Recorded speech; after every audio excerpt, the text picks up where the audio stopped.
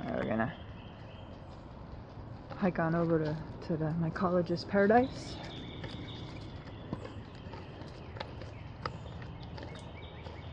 By the way, all these are freaking azaleas. They're just solid fuchsia in the springtime. And I gotta brag because these, you know, they're probably from the 50s, the 1950s. And I limbed them up and I fed them with a lot of used coffee grounds.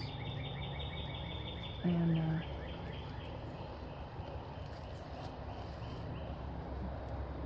nature is lit on this path when these azaleas are in bloom. Use coffee grounds. That's a volunteer citrus.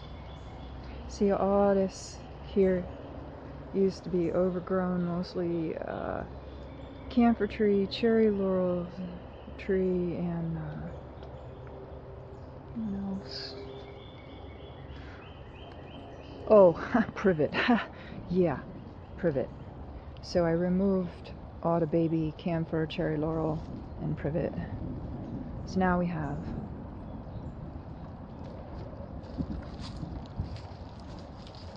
space to plant.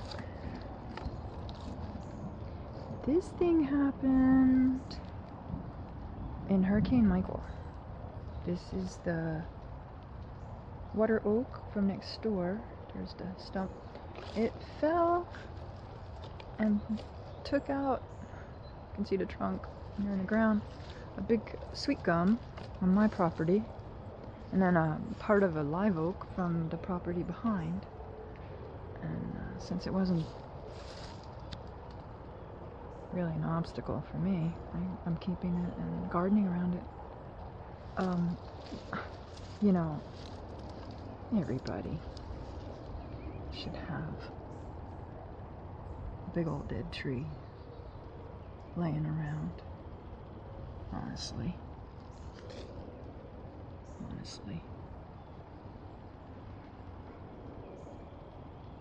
I mean, you really want to watch TV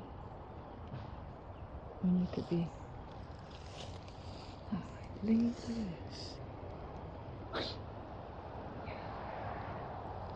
What planet are we on?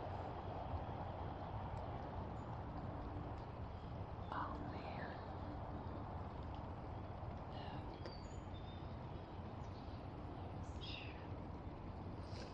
Right? Oh. Yeah. Okay, I think you get my point.